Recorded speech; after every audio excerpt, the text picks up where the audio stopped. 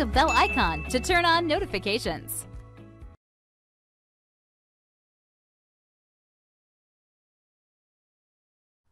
Hello everybody and welcome back to the course. In this section, section 4, we're going to start to take a look at another really important aspect of SharePoint, and that is document libraries.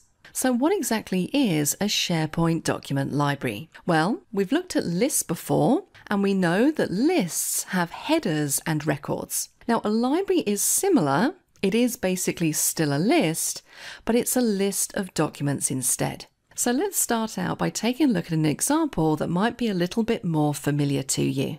So I've just opened up File Explorer and I've navigated to a folder.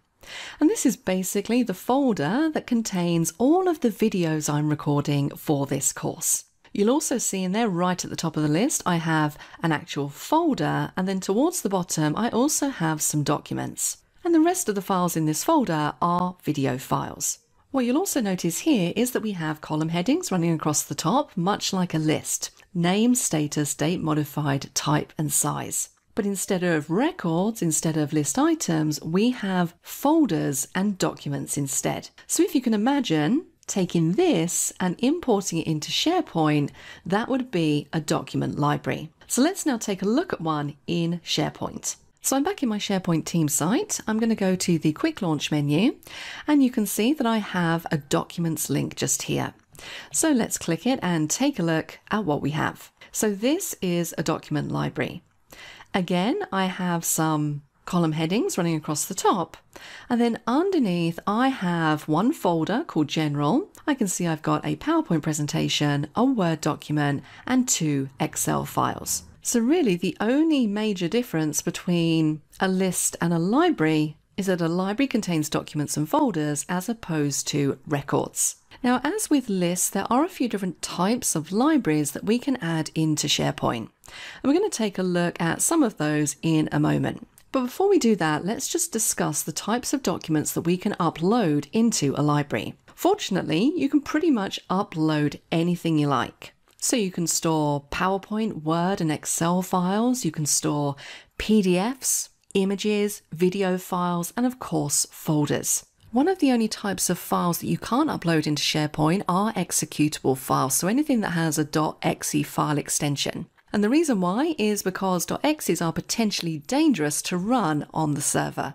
And by default, you can upload 50 megabytes worth of a document into a library.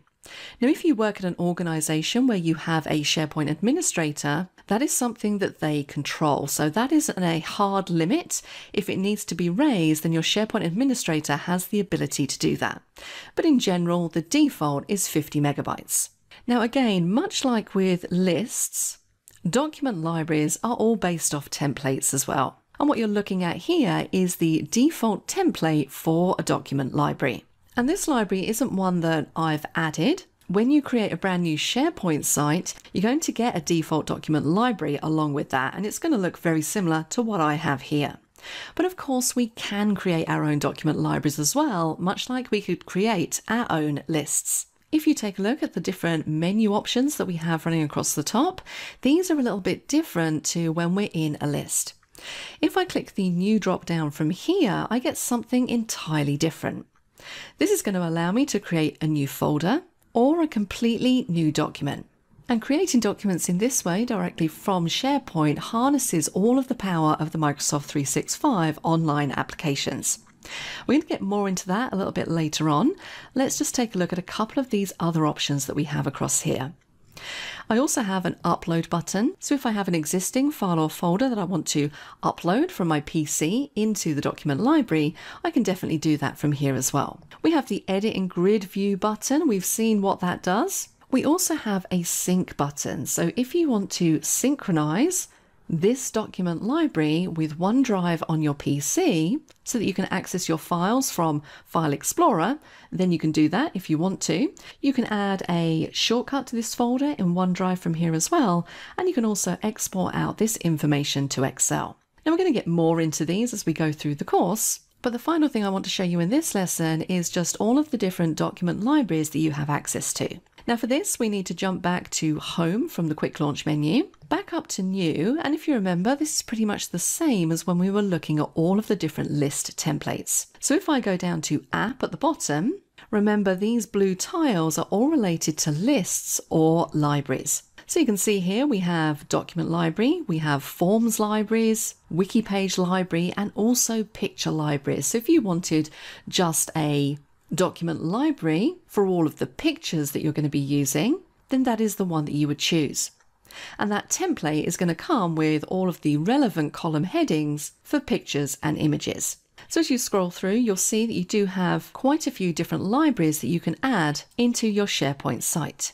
Now, if we just click back and go back to that New button, you'll also see, aside from going down to App, we can choose Document Library just here. And if I create a document library in this way, I just need to provide the name, description, and tell SharePoint if I want this to be in the site navigation. This is going to create me just a basic default document library. So it's going to look pretty much exactly the same as this one just here. So let's finish off this lesson by creating a very quick document library.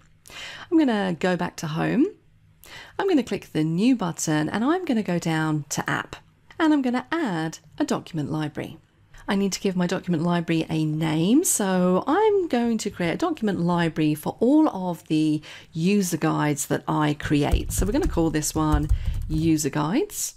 Let's expand out those advanced options and take a look at what we have in here. Well, as you would expect, I could add a description. I'm not going to, just to save a little bit of time. And then underneath it says create a version each time you edit a file in this document library. Now, make sure that you select yes just here, because we're going to get on to talking about versions towards the end of this section. And all this means is that if you or somebody else edits a document that's saved into the document library, SharePoint is automatically going to create a new version of that document so you can still retain the original. So let's click the Create button, and there we go. There is my brand new document library. So I'm very quickly going to add a document to my document library.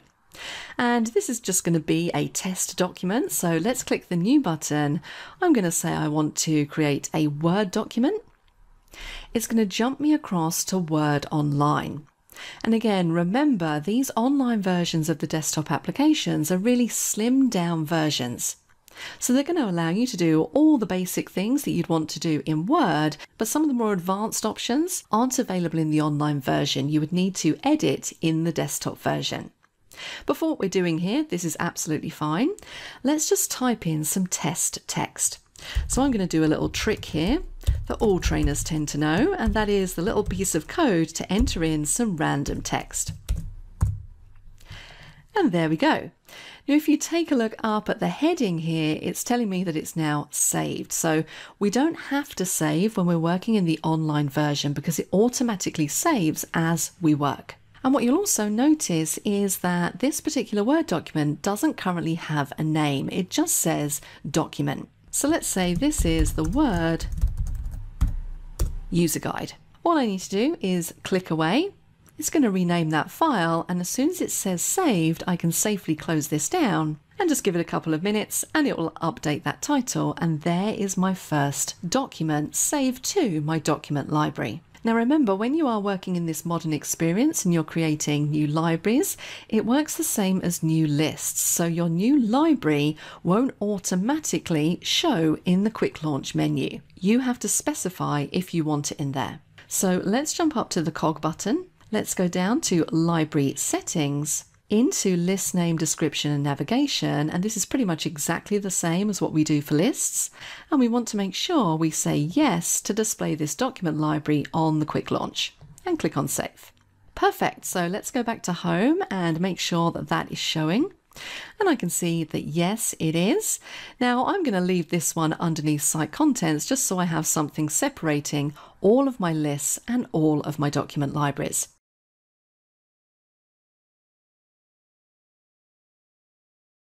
Now that we've seen how to create a document library, and I've showed you how you can very simply create a new document and add it to the library, let's take a look at how we upload and add existing files from our PC. Because there are a few different ways that you can do this. The first method you can use is to utilize this upload button. So if we click the drop down, I can choose to upload a specific file or files. I can upload an entire folder, which might contain one or many files, or I can upload a template. Now in this case, I'm going to select Files. It's going to open up my local drives, and I can then browse to where the file is stored and simply select it.